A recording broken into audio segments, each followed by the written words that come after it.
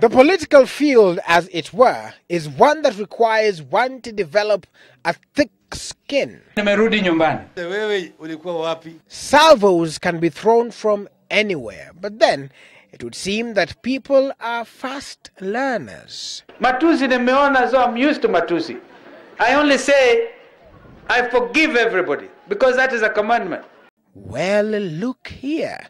Stephen was offering an olive branch, playing the perfect gentleman. Wanakuja na maneno matamu. Na tanda peremende.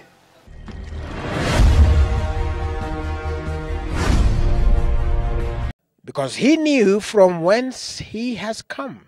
Previously on the G7 alliance. Wanatembea kusema Mheshimiwa Vice President ana support nyumbani. Sisi viongozi wetu ni Uhuru na Ruto.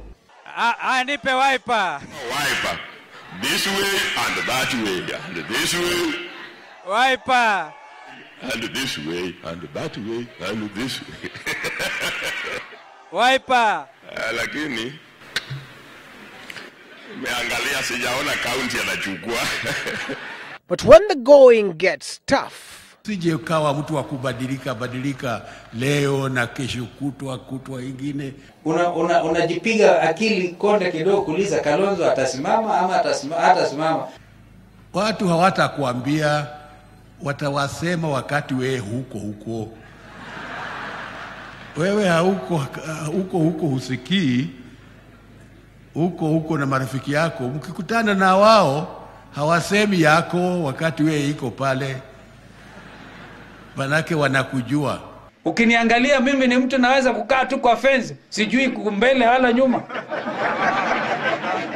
Even dear old Stephen has a melting point. Watu wengine wanasema watermelon. Watermelon ya sijui kina mama zao sijui nini. Jamanani.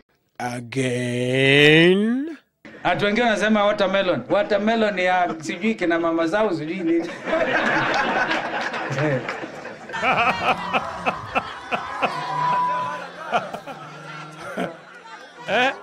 Looks like it's no more Mr. Nice Guy. Mujue hii watu wameshikamana kama ugali. Yes, things are thick. And speaking of thick, why come here first? You came and talk nice. Again, abusing us. Are we stupid? I have overachieved on what I set out to do. I wanted people to be angry and they are angry.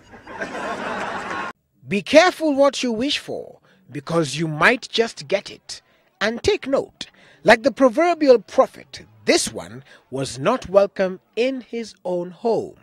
No sooner had he started talking, Raila Odinga is not a person I faced through anybody else. Head on, because I was his advisor. Then I made Raila Odinga. You are Miguna because of Raila. And he has made you what you are. I wrote every speech he read. We don't want you here. No, baby, no. Why? He's insulting us in Nairobi and he's insulting us here in our own backyard. We are also men like him, and we want to tell him that he should play around in Nairobi, not in Kisumu. And no matter how calm you look, the majority may just force you to bid a hasty retreat. But let's not forget, we are a largely democratic country that enjoys and respects freedom of expression. Or are we?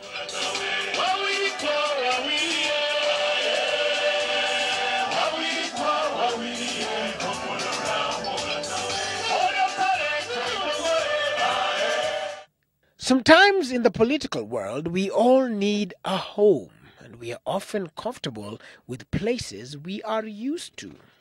Sio mgeni sana area hii, kwa sababu nilikuwa nakaa hapa ngambo Kibira nikiwa mtoto. Nilikuwa nakuja kwa gym iko hapa ya boxing. Instant justice in style hiyo. Hiyo ndio Embakasi style. Watu wakikuambia ati muendeni kotini, muendeni nini? Hiyo kesi inakaa miaka yote mkifanya kesi. Na wale wamechukua shamba sasa hiyo wanaendelea kujenga. Na wapigia makofi, makofi, makofi. Hawachoki kutuchezea, nishajua hawatujali. Ni mimi tuna wewe, ni mimi tuna wewe, ni mimi tuna wewe, tunaweza badilisha. But still, it's up to the people to decide.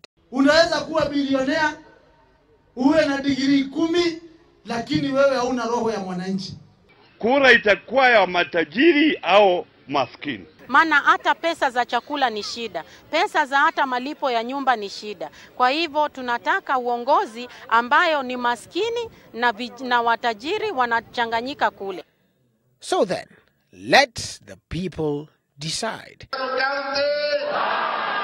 Nimeona hii ingine inaitwa BAS, PNU Alliance. Kiraitu Murungi Mbas. Watu wametoroka kwa hiyo basi hakuna mtu anataka kuingia. Kwa sababu they don't trust the driver. Asanteni sana. Unajua footprint ni kusema ODM ni kama giant. Inatembea. Hizi ndio wabaya. Radi juu ya mawe. Mulisikia mimi spana namba 17. Nimebomoa ile tinga inaitwa ODM. Nimepasua engine, nimechapa gearbox, ninaikinda mdogo mdogo. Kama unataka gia unaweza kama unakukindia. And pending decisions abound in the august house. You see, apparently, the House Speaker is convinced that members of Parliament are paid too little. Peanuts, if you may. And some Kenyans still reside in IDP camps. Priority, priority, priority. But let's not forget that at the end of the day, hard work pays off. And that the coming elections will offer an opportunity for us to breathe new life into the leadership of this country. And there are often lessons that we can learn from even the little children. Drugs. Ati usijaribu, nimeona mafriends zangu tulikuwa tunashindana na wao, wanasema cheki tu hiyo, cheki kidogo tu.